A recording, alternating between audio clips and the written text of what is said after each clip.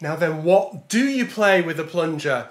We've been learning all our hip, eighth note, bebop lines, pentatonic, quick lines, fourthy licks.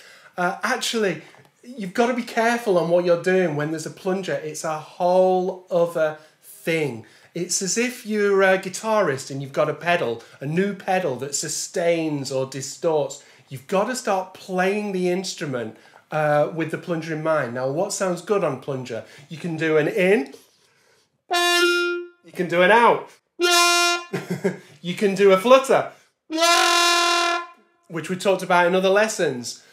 Strong melodies, bluesy things, and I'm really blowing it. I'm really making it work.